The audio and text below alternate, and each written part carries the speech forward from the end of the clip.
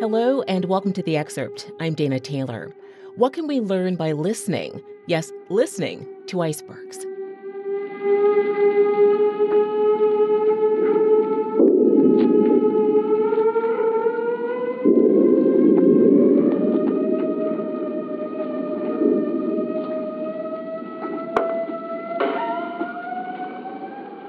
Icebergs are bellwethers of environmental changes. Their formation, movement, and melting offer insights into some of the most extreme areas of the cryosphere, such as Antarctica, Greenland, and the Arctic Ocean. Scientists have long monitored icebergs because of their role in regulating our climate. But what do the sounds they create reveal? Geophysicist Vera Schlindwein, professor of polar and marine seismology at the University of Bremen in Germany, now joins us to discuss these breathtaking frozen wonders. Thanks for joining me, Vera. Hello, and you're welcome. First, how do the sounds produced by icebergs calving, cracking, and melting help with understanding the health of glaciers? And how far away can that monitoring be done? In principle, we have to distinguish a whole cacophony of different sounds and cracking and so on. And then it depends a lot on what we can actually learn. Carving is different sounds from melting, is different sounds from icebergs hitting the ground, for example. So this depends a little bit. And it's also because the signals are very tricky. It's also difficult to actually trace them back to their source in many cases. And how far away is that monitoring done? Monitoring carving, for example, is done in immediate vicinity of the carving sites, which is logistically very tricky because, of course, you don't want your instruments to be damaged. But for example, the enormous tabular icebergs of Antarctica, when they run into ground, this can be heard or felt across the entire Southern Ocean, thousands of kilometers away. So we have to do with totally different distances depending on what we are after. And then for non-scientists like me, what is iceberg calving? Iceberg calving is when there's a little bit of ice stream that runs into the ocean and it's moving. And when it encounters the ocean, it forms an ice tongue. And this ice tongue is unstable.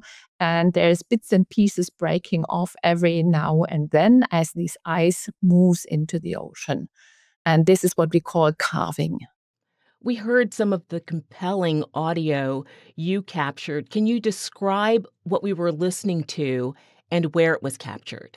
It was captured in Antarctica at the German Neumayer station, and it captures the sound of enormously big tabular icebergs. We are talking about dimensions of tens of kilometers.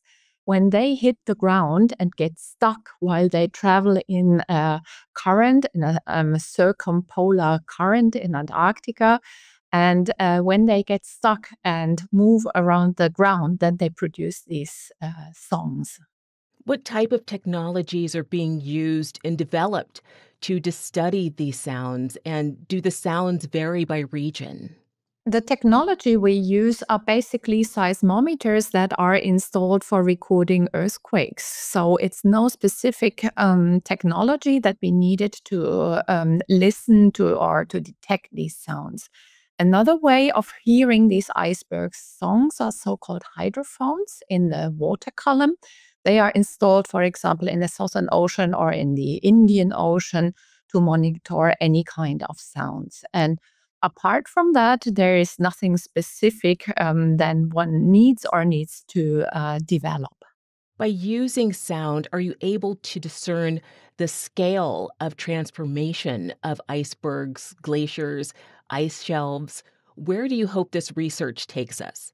This was mostly a curiosity-driven research. The sounds are so obvious when you look at the seismic signals in search of earthquakes, then you see these totally even vibrations.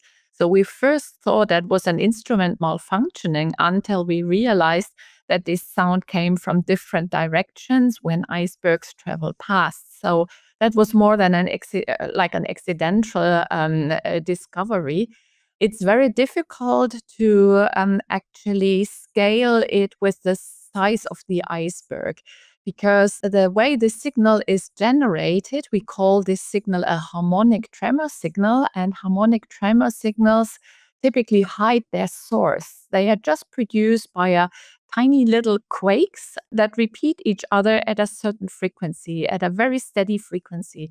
And this kind of phenomenon can be produced in many settings.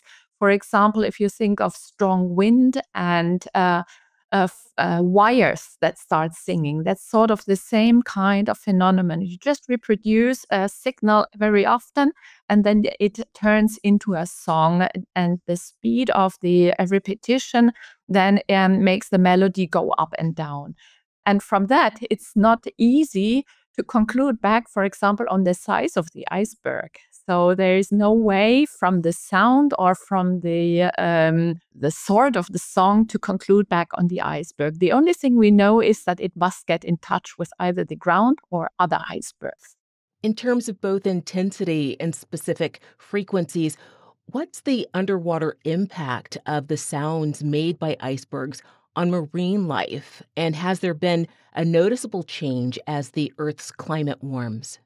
Some of these iceberg sounds are within the range of hearing of certain marine mammals, but I would say they are probably used to this kind of background noise. And at the moment, we have not specifically seen a change in the amount of noise. It's very, these strong noises are specific to the Southern Ocean.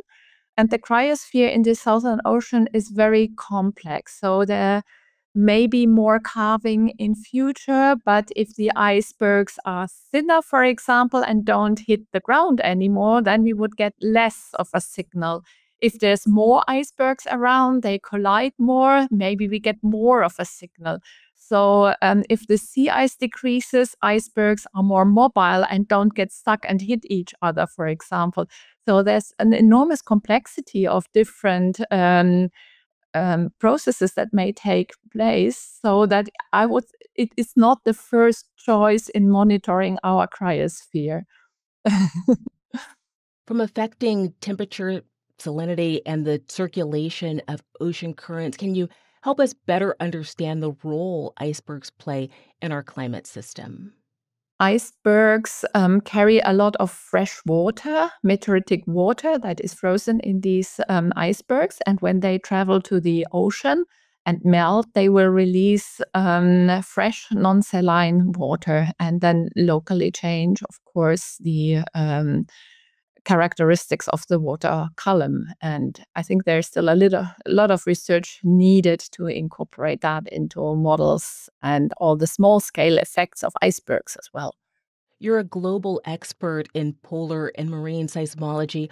Are the movements of icebergs changing the ocean floor? What are the potential ramifications there? When icebergs are very high, they can plow through the ocean ground, of course, and so shelf areas, so the shallow water areas around the continents, they typically show the traces of icebergs. And we know this from past climate, and these iceberg traces are visible in sediment records everywhere and help us also understand glaciation history back in time, when we can see, for example, how sediment on the seafloor were disturbed by iceberg calving or iceberg travelings, I should say. What's the most fascinating thing that you've learned or experienced while studying icebergs? Well, I'm really intrigued by how we can learn from the melody of the songs what is going on. For example, the songs start with high tones and then they get lower and lower as the icebergs slow down.